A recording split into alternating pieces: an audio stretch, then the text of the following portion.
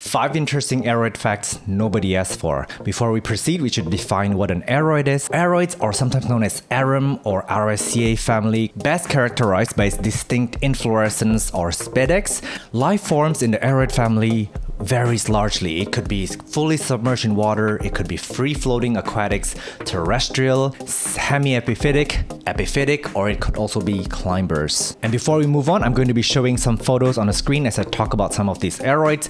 And disclaimer, some of these photos are not mine. Where possible, I will give you credit for the photos, but that's not always possible. And I apologize beforehand. I hope that you are okay with me using your images for educational purposes. I'm not selling any products, and I'm coming at it purely from an educational background. And just so you know, any photos that I've put out on my Instagram, also online, or any of my video clips, you're welcome to use it as long as for non-commercial purposes, as long as not for advertising or selling any products. Now that we've got it out of the way, let's go with fact number 1. And I'm going to be looking at the screen sometimes because I don't have really good memory and there's a lot to cover here. But fact number 1, the aroid family comprises of 114 genera or genus. Genera is the plural for genus, and it consists of about 3,750 species. Now, a lot of websites have conflicting numbers, and I'm sure it's being updated all the time as a lot of plants are being reclassified all the time, but we'll take this number as kind of a ballpark. Fact number 2, we kind of categorize aroids into 2 categories, and that is New World and Old World. The New World is basically the American continents, the North and the South Americans, and the Old World aroids are actually from the African, European, and Asian continent. Now, the vast majority of the genera occurs in the New World with about 75 genera, while the Old World consists of around 46 genera, and with only about 10 genera overlapping, which means that they exist in both worlds. Now, I'm actually curious to know what those 10 genera are that can be found in both worlds. Comment down below if you can guess what it is. I haven't really deep dived into it, but maybe that's something interesting to talk about in a future episode. Now, if you want to break it down further, North America has about 24 genera, and unsurprisingly, South America has about 38. Now, some examples of Old World aroids are Aglaonema, Alocasia, Amydrium, Colocasia, Cyrtosperma, Epipremnum, Homalomena, Rhaphidophora, Scindapsus, and the Zamioculcas. Now, the last plant is actually endemic to Africa, while the rest of the other plants are largely from Southeast Asia. Some example of New World aroids are Anthurium, Caladium, Dieffenbachia, Monstera, Philodendron, Thermophyllum, and the Syngonium. Fact number 3, one of the oldest cultivated crop in the aroid family and probably the most successful is the taro or the Colocasia esculenta. Now, it originates from the Bay of Bengal, I believe that's in India, and it was carried by early Polynesians and Pacific voyagers through Oceania and throughout Asia. It's been found in Japan and China as far back as 2,500 years ago. Now, taro is believed to be one of the earliest cultivated plant and an excellent source of dietary fiber and good carbohydrates. It's also considered a superfood because it's got high levels of vitamin C, vitamin B6, vitamin E, and it helps maintain a healthy immune system and may eliminate free radicals. Now, raw taro is considered very toxic due to high levels of calcium oxalate. So to consume taro safely, we're going to have to cook it pretty thoroughly. And for those of you who are unfortunate enough to never try a taro before, it's sweet and nutty flavor that we might compare with a sweet potato or yam. Some of the ways that it's consumed is steamed, curried, taro chips or fries, in ice cream, frozen yogurt, in milk tea, and in bakery. Fact number 4, the amorphophallus is actually an aroid, and the most popular species is the Titan arum, and it's got large flowers that is extremely smelly. It smells like a corpse, which is why it's known as a corpse flower, and every 7 years it would produce these amazing inflorescence. It would heat up, because I saw a documentary where they actually used thermal imaging, and then it spreads its odor far and wide to attract pollinators. Now, in ancient Greek, amorphos means without form or misshapen, and phallus means penis.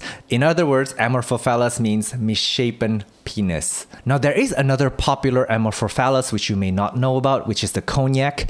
It is actually native to Yunnan, and the amorphophallus cognac has been used in China, Japan, and Southeast Asia as food source and traditional medicine.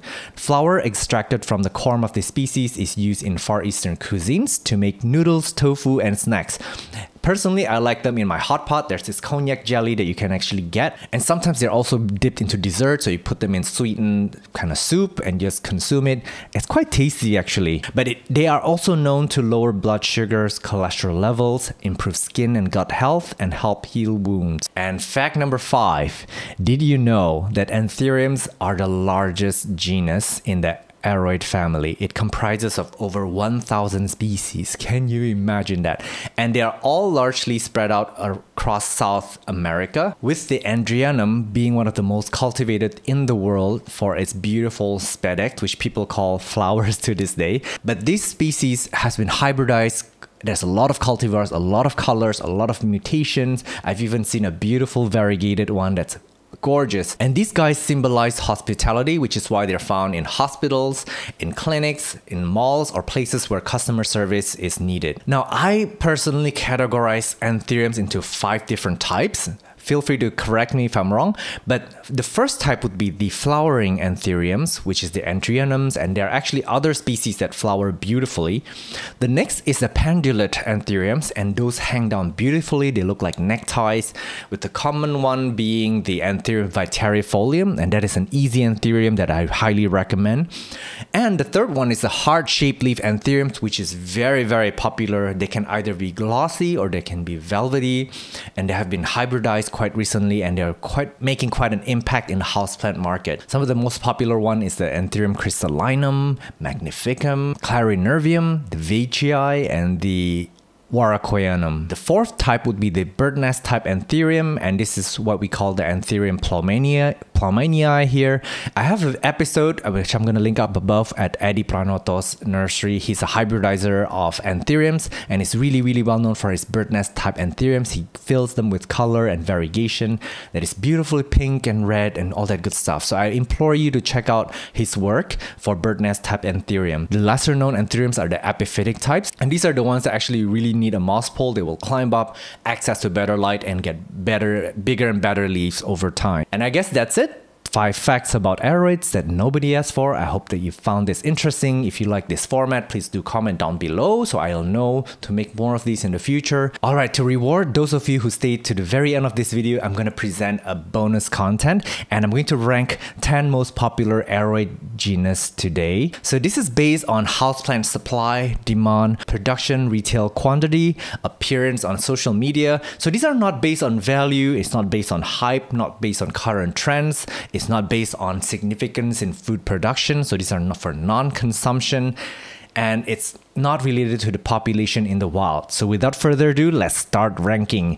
Coming in at number 10, it would be the Syngonium. They're quite prevalent in houseplant market. They're actually very difficult to kill. They're very good for beginners. There's many varieties, and you can find many patterns, kind of coloration that suits your sensibilities. And coming at number 9 is the Alocasia. There's also many types of Alocasias. Some of the larger ones are used in landscaping, but we also have all these jewel Alocasias that many people love and appreciate. Coming in at number 8 is the Zamioculcas, and this is the Zamifolia. They come in many varieties as well. You have the regular green, you have the raven, which is the black colored leaves, and you have the variegated ones as well. And coming in at number 7 is the Scindapsus. Now this is very popular, and they're usually grown for trailing, but then there are also some rare Scindapsus that do much better if you allow them to climb up a pole. There's many variegated varieties that are coming into the market as well. And number 6, we have the Dieffenbachia. These are also popular houseplants. They're largely cultivated because they're easy and have this beautiful, gorgeous foliage, and they do well both indoors and outdoors. Coming in at number 5 is the Aglaonemas. Now, it is debatable which is more popular, the Dieffenbachia or Aglaonemas, but usually Aglaonemas come smaller, they're more compact, so we tend to see them in a larger quantity than the Dieffenbachias, because the Dieffenbachias can absolutely turn into larger indoor trees, while the Aglaonemas stay relatively small. So personally, I've seen more Aglaonemas than Dieffenbachias, but that may not be true depending on where you are. Number 4 is the Monstera, with the Deliciosa being the most dominant species in this genus, but there are many type of Monsteras, and I would guess that the second Monstera species that is popular would be the Adansonii. They're usually grown bushy and trailing in a pot, but sometimes they can also produce large spectacular leaves if you allow them to climb up a pole or a wall. Coming in at number 3, Epipremnum. Now, Epipremnum is actually your pothos, which is why I ranked it at number 3. They're actually very popular in house decoration and styling, and a lot of people seem to like how easy they are to care for and how beautifully they trail. Although not many know that literally all Epipremnums, including your Epipremnum pinnatum and also your Aroid, which is your golden pothos, if you allow them to climb up a pole, they can get large, beautiful, spectacular, and fenestrated leaves. And that is true nearly for all Epipremnums. Number 2, I'm gonna give this spot to the Philodendron. Now, there are many species in the Philodendron genus, and also some hybrids are coming in. You have your terrestrial ones like your gloriosum, but most of the philodendrons are in fact epiphytic, so they like to climb up and they'll produce these nice mature form leaves, and they're really well loved in the houseplant market. And I'm sure you already know many philodendrons that you like. The most common and the most, I would say, populous species would probably be the Hederaceum, usually grown in like hanging baskets. They're really trailing, they're very bushy. So in terms of population, I would say that the Hederaceums probably dominate in this philodendron market, but I would say nothing can hold a candle to number 1, which is the Anthuriums. Now, when I say Anthuriums, a lot of people are gonna think of these heart-shaped leaf Anthuriums that we come to love recently, these crystallinums, all these hybrids, these veches and warocqueanums. And the reason why it easily takes number 1 spot is because of the Andrianums. And these are the flowering type Anthuriums that are known for their beautiful spadix, and they're really grown commercially in mass production. And I don't have the number for this, but they would probably come close to like orchids. So these guys really dominate the houseplant market, and we are growing them for the beautiful showy flowers that can bloom both indoors and outdoors, and it can also bloom all year round. There's many cultivars of these, which means that we can enjoy many different flower shapes, colors, and forms. With that out of the way, I guess I'm really going to bid you farewell this time. Thank you so much for watching this episode. I'm at Botanist on Instagram. Feel free to follow me on there for more information on plant care and also for upcoming episodes. If you have not subscribed to this channel, please do consider subscribing, and do let me know if you like this format, because it will help me in deciding whether I should put out more videos like this in the future. Take care now, everyone. Bye.